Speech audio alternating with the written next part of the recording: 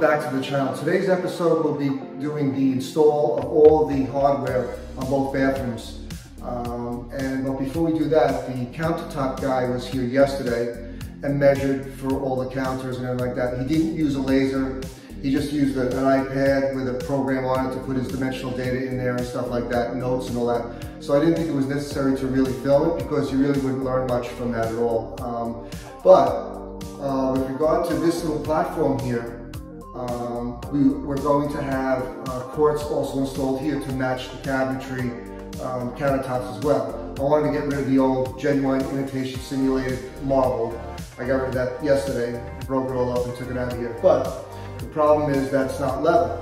So I have to go by the tile that's installed here on both sides here. And I had to make, I created like a form, is what it is, like a form to put up here, and I put the C-clamp against it here, not too tight. And on the other side I have a block of wood to protect the tile up. So I bought this stuff called Henry's Premixed 4 patch. It's supposed to harden, and I'm going to float it in here. I never worked with it before, so I don't know if it's going to track well when I run it and skim it, whether it will drag or not. I don't know. I don't know anything about the product at all, so we're both going to see this for the first time. But I'm going to put that in here, and then run it through with the trowel so it's nice and flat. And it takes about 3 hours to cure. The counter guys aren't coming for another 10 to 12 days from now anyway, so you'll see this being done before I start the hardware install on the cabinets. So stick around, please like and subscribe to the channel, and we'll get going right now.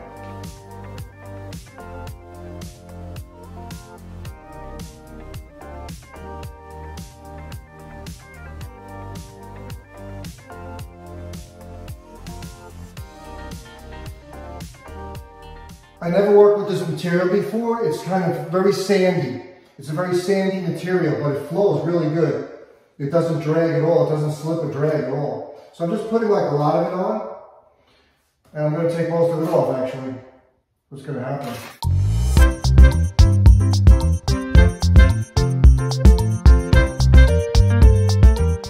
Making sure to cover all the low spots, especially on this side.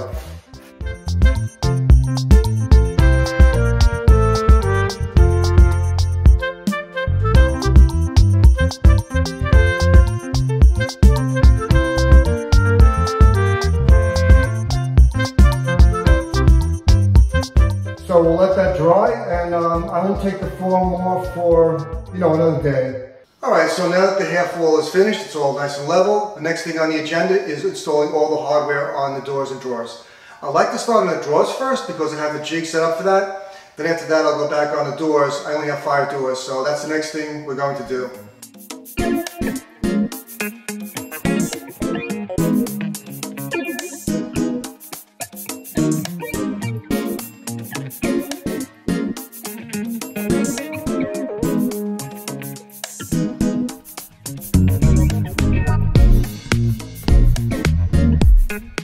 Alright, so this drawer face is 10 inches wide and 5 1/4 inches high. So 10 inches, half of that is 5 inches.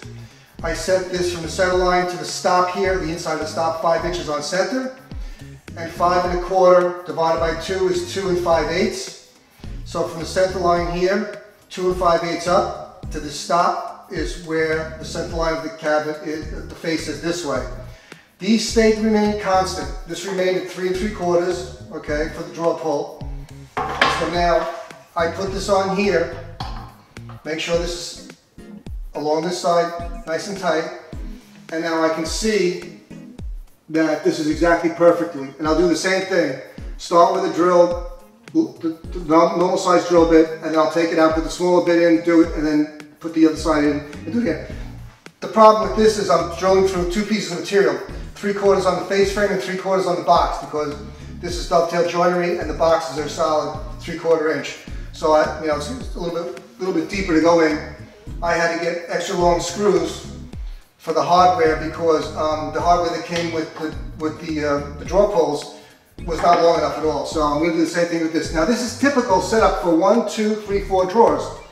The 2 on the bottom over here on each side, it's the same width, but the height's going to change because it's a deeper drawer. So I will just adjust this accordingly. All right, so on my wife's side here where this the sink base is, I had a little problem here with these two door pulls rather, because this side I put in first, and then when I went to drill this one in, and something didn't line up right. So I checked the jig over again, checked my measurements and stuff like that. Everything looked right.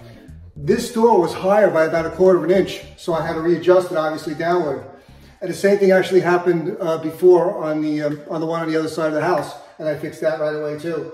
But kind of weird that happened. It kind of threw me off, but this is fine now. Everything's perfect. And so I have 8 more drawers to do, and we'll be finishing up with the hardware then. So here we go. These drawers, the face frame here from end to end is 16 inches, half of it is 8 inches. And then this is 5 1/4, half of that is 2 5/8. And so I have it all set up, and we'll see what happens. I'll just put a little line in here first. The most important thing here with this jig, this is not a very expensive jig at all. I think it was like 18 or 20 bucks, is to make sure it's steady, that everything is nice and steady, and that you try your best to keep it stop from moving. The other thing is that make sure that your drill is completely perpendicular, straight up and down, and you know, take your time with it. So I have it right in here first. I'll just give a starter. Okay, now I can take that off. I have 2 little dimples on there, and I'll get the small drill bit.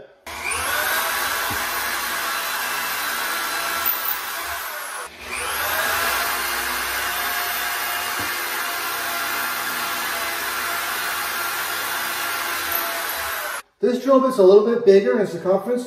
I have a little more room to play because, believe it or not, these draw pulls, they're not all the same. The stems are off a little bit. Some of them are off 1/8 of an inch. 1/8 of an inch is a lot of space when you're trying to get this in at 3 3/4. You set the jig up at 3 3/4, and I'm like, what's going on? So that's why I went with a little bit bigger drill bit, but I'm still okay with it.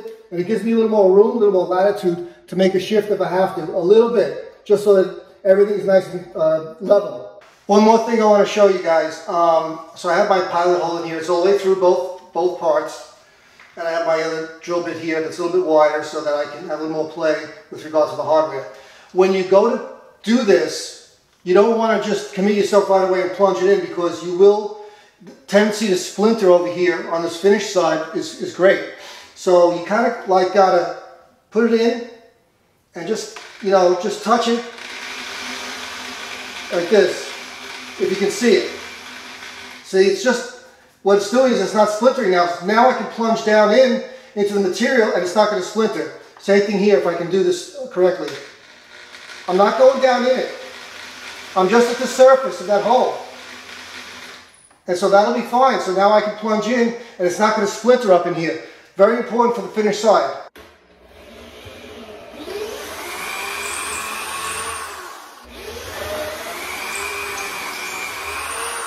Okay. So I just clean this up a little bit, and then I'll put the hardware on. So with regard to putting the hardware on, this particular hardware, I make sure that I run them both up together. I don't try to tighten one side at a time from the other because of the situation I just told you about, the 1/8 of an inch on some of these, that there's a disparity between the centers of these posts, all right? So I try to put it together. I use a small one, small Phillips head. I screw it on. And I don't bring it all the way home. I just bring it so that it's just barely touching, okay? And then I go to do this side here. I'll do this side here. It's still a little loose. Now what I'm going to do is I'm going to tip it up and look at it to see if it's straight, you know, totally level. That looks perfect. That's perfect. So now I'll add a little more strength onto this to hold it tight, and now I'll really bring these home. That one's perfectly straight. Okay? 1 down, 7 to go. In this case, I'm doing the door. I'm drilling the holes for the door. So I have a stop here, and I know where I want to put that, exactly where I want to put it. You know, something like this over here. Okay? And so that's all. This is a stop, which you can adjust also. And then here's a straight edge that you put it against.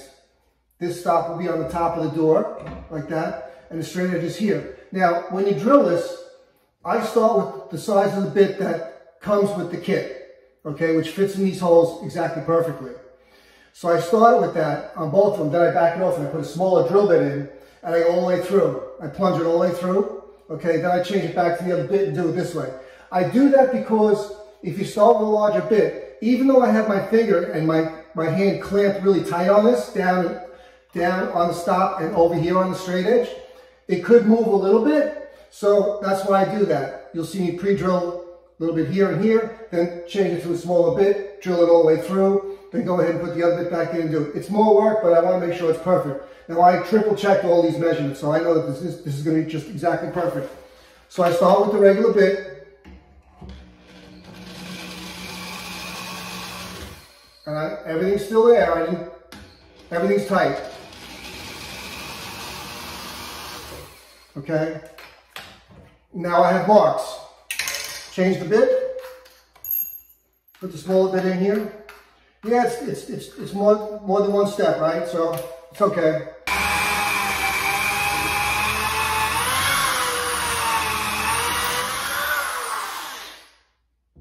Drill this one out.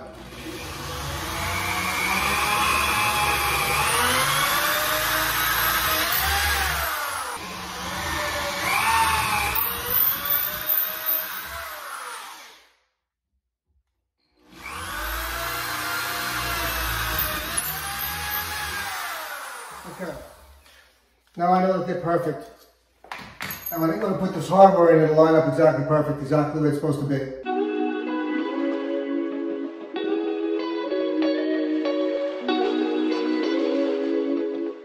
Alright guys, that pretty much wraps up all the hardware with regard to both bathrooms, finished complete 100%, and it came out pretty well.